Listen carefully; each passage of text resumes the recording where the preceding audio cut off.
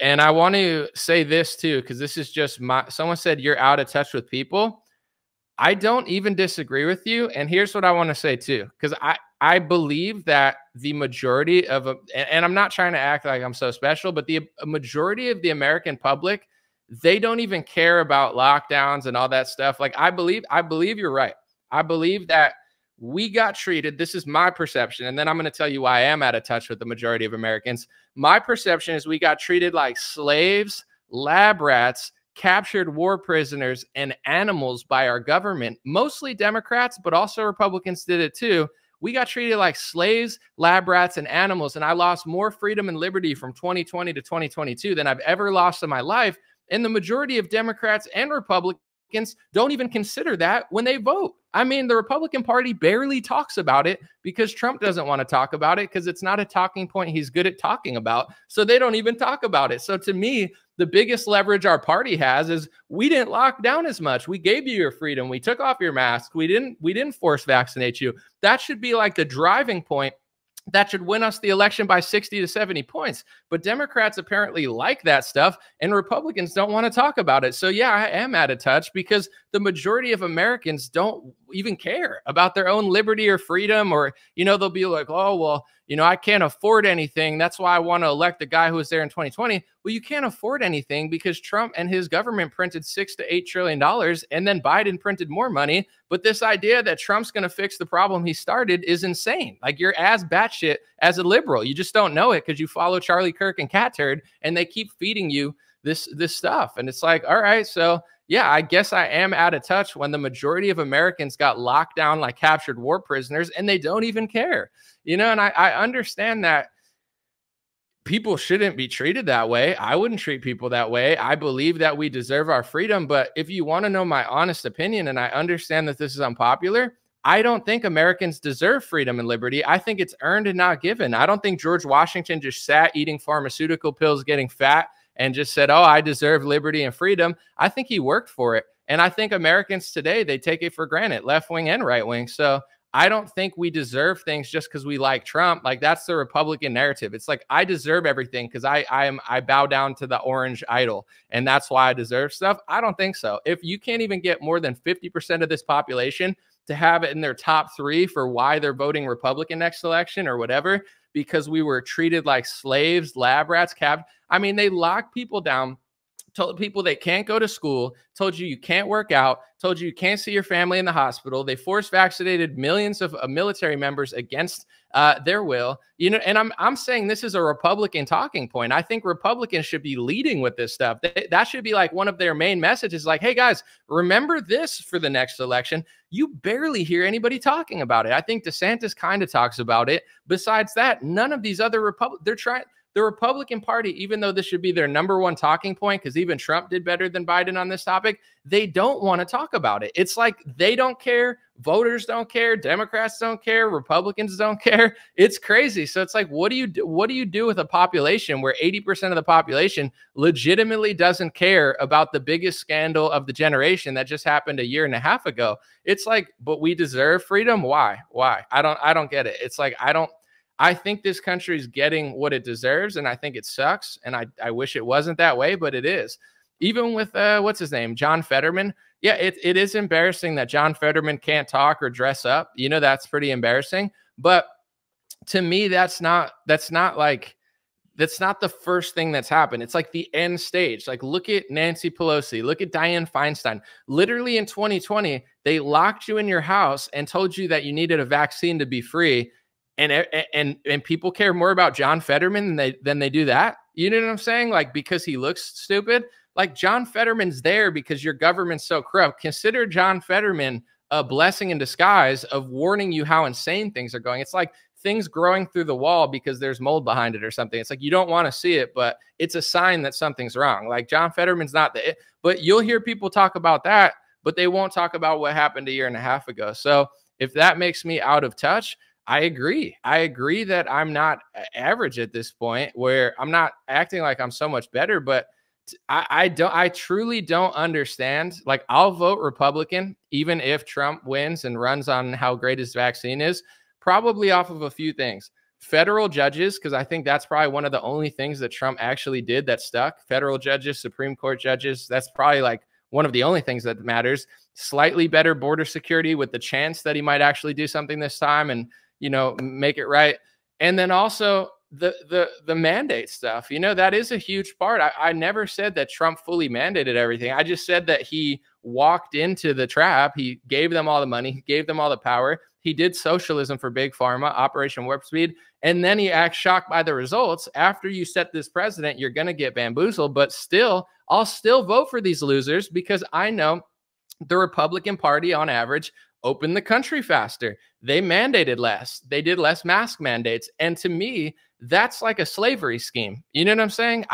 When I couldn't walk into a store because I didn't have an mRNA shot, or they're screaming at me because I don't have a cloth diaper on my face for 5 seconds before I walk into a Dairy Queen. Like, that's the type of crap that was the craziest shit that's ever happened in my life. You know what I'm saying? Like, I had very few complaints before that.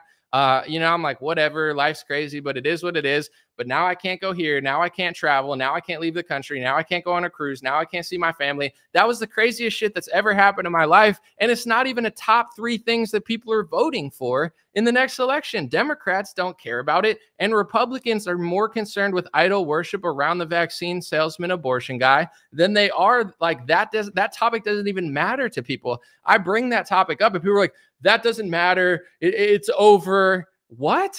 And yeah, I'm out of touch for sure. I'm definitely out of touch with a group of people that doesn't even care what happened to them. And that kind of makes me beg the question of like, why wouldn't that happen again under another guise? If Republicans concede that much freedom and say we had to because of an emergency or whatever they say, or he had to, Trump had to cave and this had to happen, why wouldn't it happen again? It should happen again. Like if I walk into a restaurant and 99% of the people in that restaurant are wearing cloth diaper masks on their face to walk 5 steps, and I'm the only man there that says, hey guys, this doesn't, I'm literally like, at certain points, I would yell to the whole restaurant as like a Truman Show experiment to see if I'm really here. This is just like a hallucination. I'm like, guys, why are you listening to this stuff? If 30% of us actually said, it doesn't make sense as a man, as an American citizen, it doesn't make sense to wear a cloth diaper on my face for 10 seconds to sit down at a table. And if people snapped out of it in 2020 or 2021, it could have been over 2 years prior. But I'm sitting there and I'm saying, is anybody alive in here? And they're all telling me, I agree with you, but I just follow the rules. I just follow the rules. Then you deserve to be enslaved if you follow the rules and walk into a freaking, cell and complain that you're there. I don't understand why, because you voted for Trump. You think you deserve freedom just because you voted for a guy who sold vaccines? Like, I don't look at it the same way. People are like, I deserve all these things because I vote this way, but your party did a half-assed job to preserve this stuff. And the reason they keep getting away with it is because most people don't care. So yeah, I absolutely am out of touch with Trump supporters. I am out of touch with Republicans. Ideologically, they agree with me on 99%, but they're trapped in this like circus narrative around characters and politicians and this and that and left and right and red and blue to the point where they can't see straight. Yes, I'll vote Republican, because one of my main reasons is the medical tyranny. I know that they're better at it, even though they suck. And that's part of the illusion is like both parties are going towards hell. And the further the Democrats go, the more reasonable the right seems, even though they're liberals from 8 years ago. You know what I'm saying? You go back 15 years, the Democratic Party is further right than the conservatives on social issues. But now we just keep moving in the same direction. And if you want to stand still and say, no, you're too much. And that's how they win over time. But long story short, I feel like I don't disagree with you. I mean, if people go and vote 60% for the guy that was there in 2020, I am out of touch. I'm not pretending like I'm not. It would make more sense for me to try to fit and the more I listen and the more I read stuff, it's like, it doesn't make sense to me. It doesn't make sense.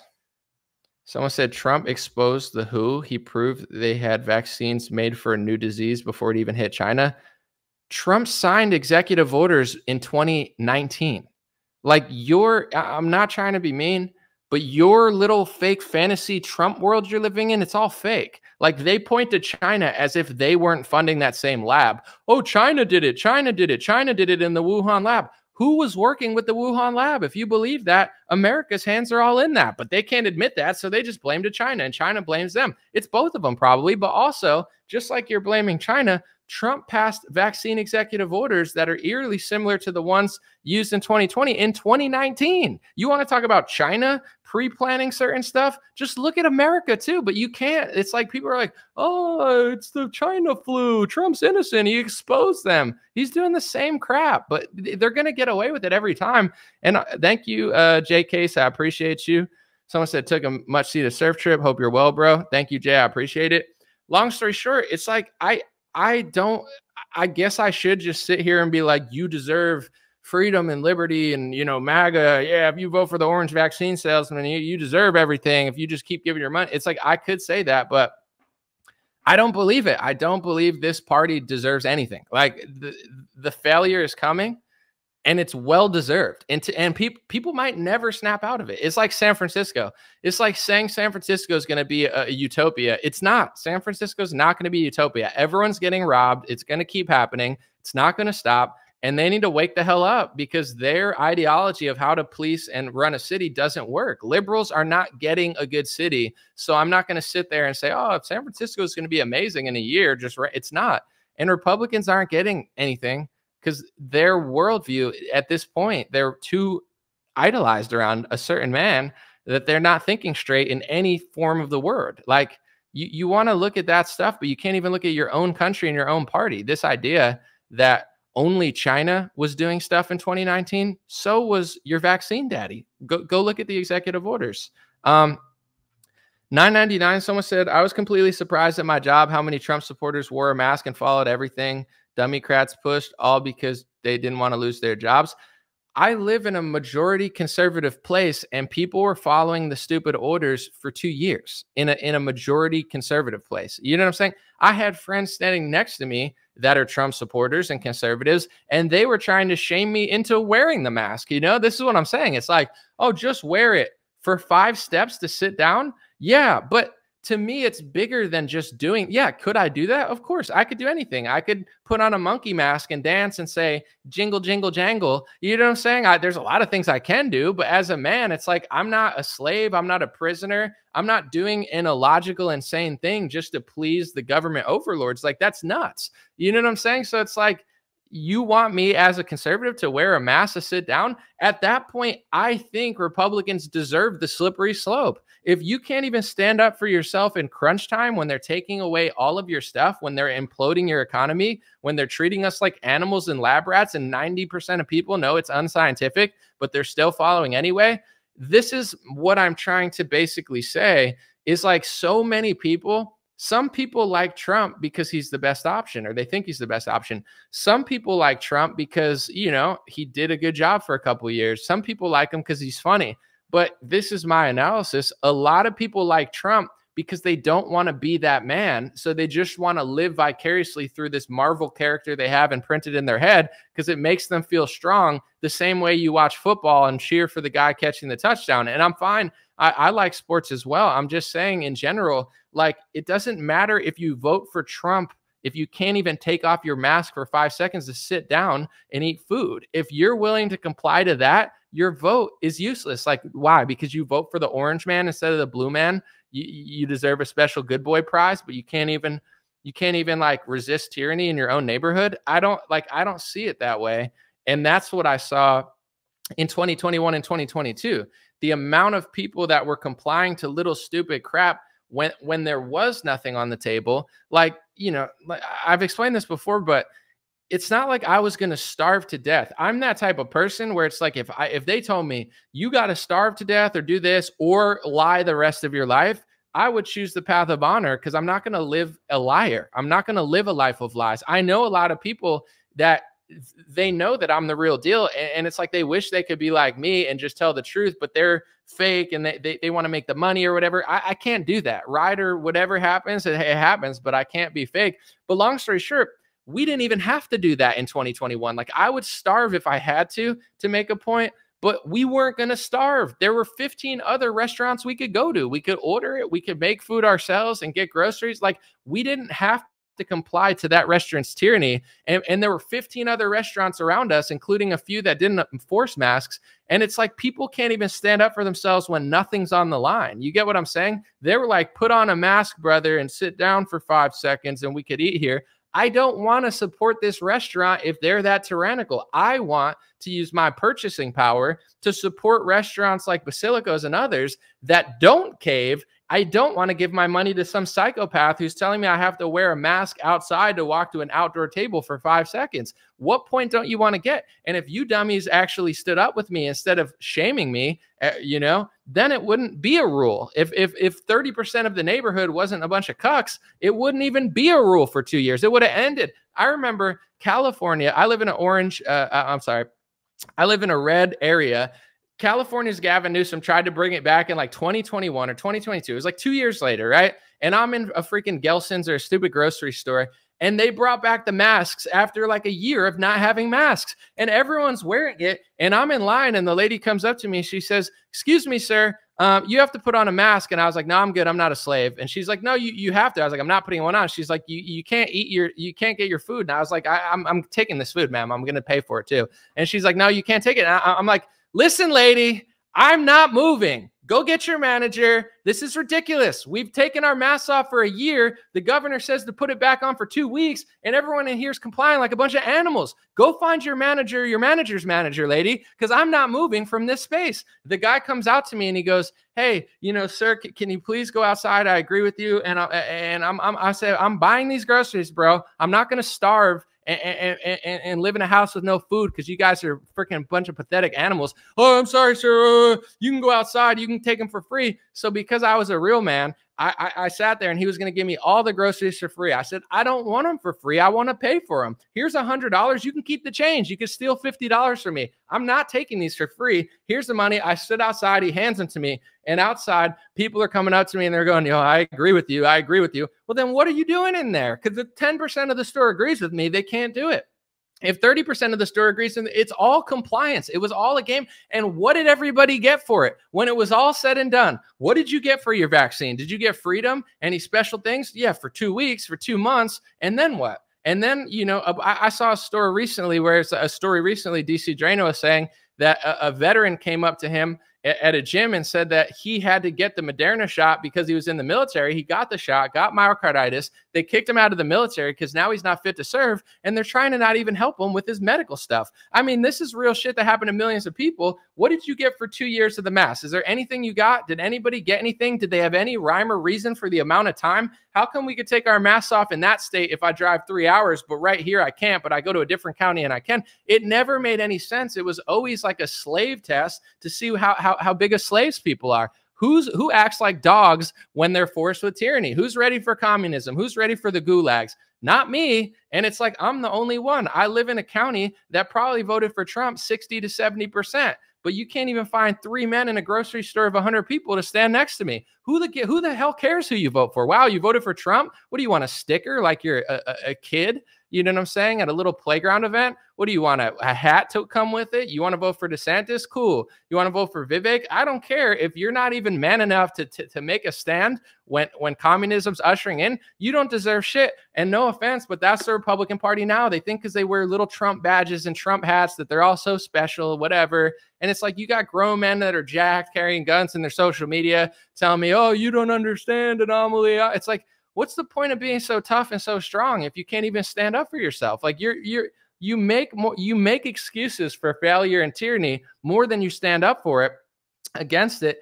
And that's why it keeps happening. It's like a simple equation in my head. If enough people say no, it's over. If enough Republican voters make it a point to say that Trump or DeSantis can't do that, it's over. But if 95% of our base makes excuses for failure, we deserve failure. We deserve failure with a MAGA hat or a DeSantis pin or a Romney. It doesn't matter. You know what I'm saying? It's like, that's the equation I see in my head. And it's like, you got all these tough guys getting all pissed off at me. Cool. whatever, agree to disagree, but you spend more time making excuses for failure and tyranny and socialism and communism when it comes in your flavor and your color than you do standing up against it. And that's why we get it fundamentally. Yes, the left is insane. Yes, they don't know what they're doing, but we got to figure this stuff out too. And that's kind of how I see right now. It's like, I don't care who you vote for. I don't care who you like, but that's the point of this conversation. Is like, if you ask real questions, if you take a real principled stand, you're not welcome in MAGA world. You have to